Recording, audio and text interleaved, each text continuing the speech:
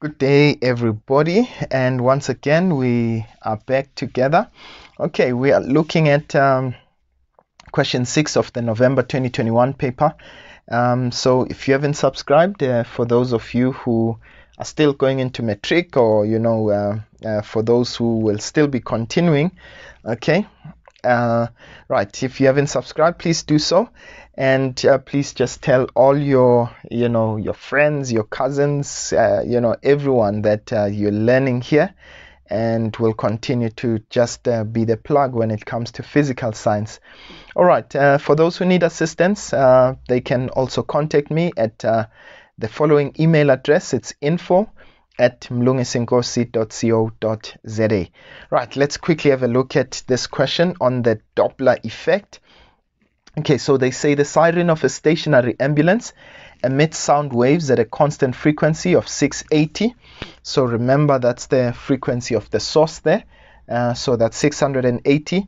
They say a man standing with a detector that records the wavelength of sound emitted by the siren as shown in the diagram below. So there's our man there recording. Okay, and the speed of sound in air is 340. Okay, they say calculate the wavelength of the detected sound. Okay, now please, I want you to note in this case, because both the ambulance and the man are stationary, it would mean that the frequency of the source should be equal to the detected frequency. Okay, so what we're looking for now is the wavelength, right? So I'm going to say for 6.1, remember that we've got our formula V is equals to F multiplied by lambda. Okay, so remember, in this case, the speed is not the speed of the ambulance or the man, it is the speed of sound. Keep that in mind. So this is going to be 340. We know the frequency is 680. Okay, and of course we're looking for a wavelength, so we can divide by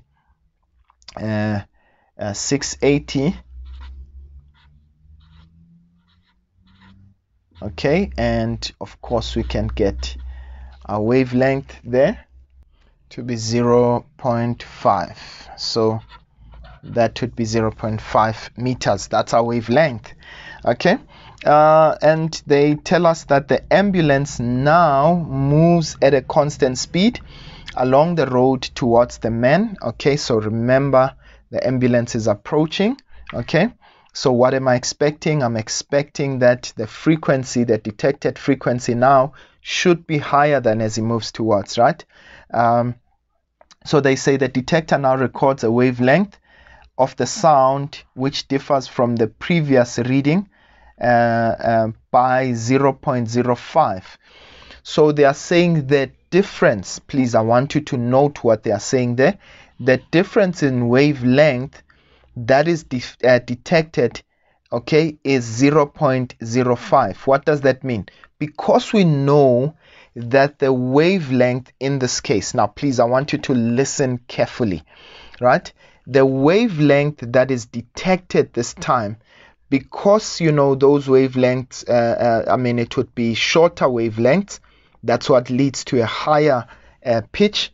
So it would mean that the new wavelength should be less by 0.05. So you would say 0.5 minus that 0.05. Okay, I know I'm getting ahead of myself. Okay, right. And let's go for the next question. Okay, so they say state the Doppler effect. Okay, we know that it is the apparent change in the frequency of sound that is detected by the listener. Okay, when the source and the sound are moving relative to the medium of sound propagation. Okay, or you can say when the source and the listener are moving relative to each other, relative to the speed of sound.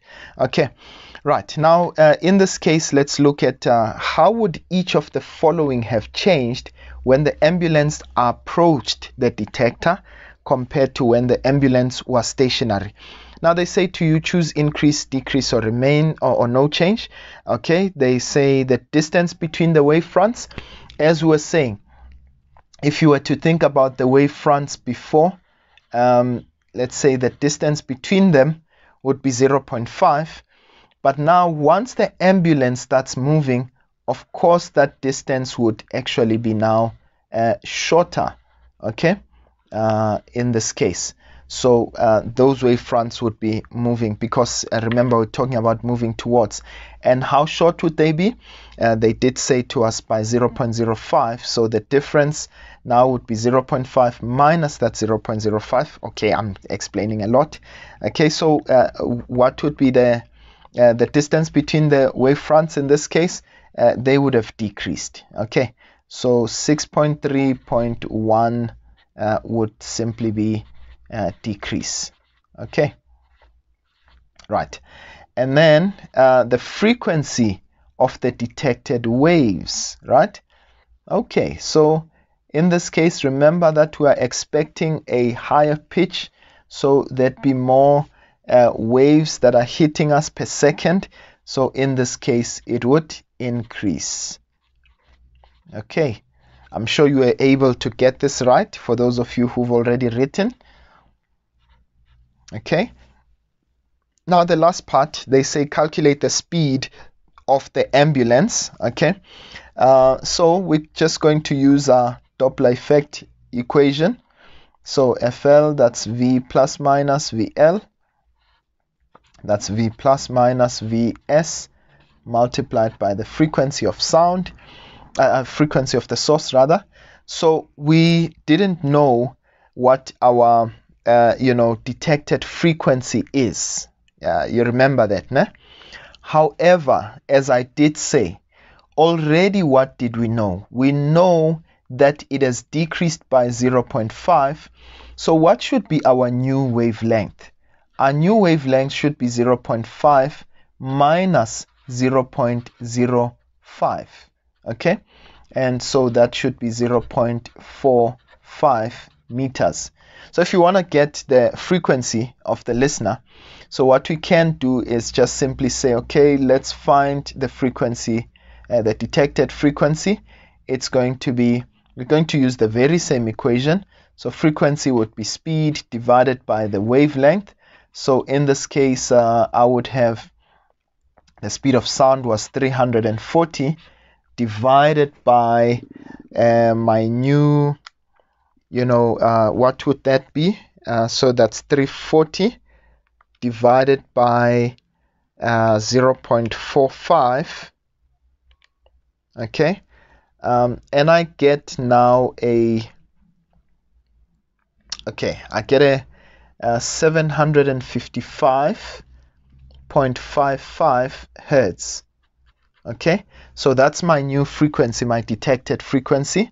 So that's 755.55. Okay, and that's my detected frequency. Keep that in mind, right? All right, so that's going to be the speed of sound. That's 340. Now the velocity of the listener, remember that our listener is stationary, that's that man there. Okay, divided by, that's 340. We're still going to make a decision about the plus or minus. The speed of the source, that's what we're looking for. However, now we need to make a decision about this one over here. So please keep in mind that if we are looking at, obviously we want our fraction, or rather the answer, to be higher. So what type of fraction should this be? It should be an improper fraction. It means that in this case the denominator must be less than the numerator. So that would be minus there. And of course, if you still don't understand this, it means you haven't watched our the full video on the Doppler effect. I make it quite easy, right? So multiplied by the frequency of the source, and my source was at 680. Okay, right, and then let's find out what is our final answer. Okay, so what I'm going to do is say 755.55 divided by 680. So divide both sides by, okay, you can do this any way that you prefer. Okay, so I'm just going to divide by 680, sorry, on both sides. Okay, that will cancel that. Okay, and that gives me 1.11. Okay, I'm not going to remove it. 1.11. Okay, but this is equal to 340 over 340 minus Vs. Right, you can approach this any way that you like. Look at this, I didn't even include, remember this was 340 over 0.45. Sorry about that, I didn't actually write it out properly there. Okay, so in this case, of course, now we can actually cross multiply the two, okay, and say, okay, in fact, you know what, you can do that however you like. Let me just give the final answer. Let me just work it out on the calculator here.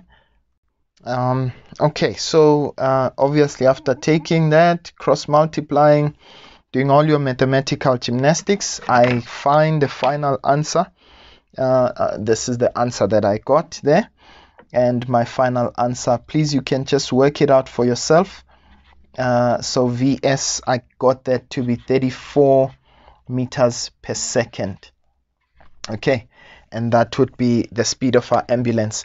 Of course, if there's something wrong that I did, you can just let me know on the comments. All right, but otherwise, that is how the cookie crumbles. All right, and I'll see you guys again next time.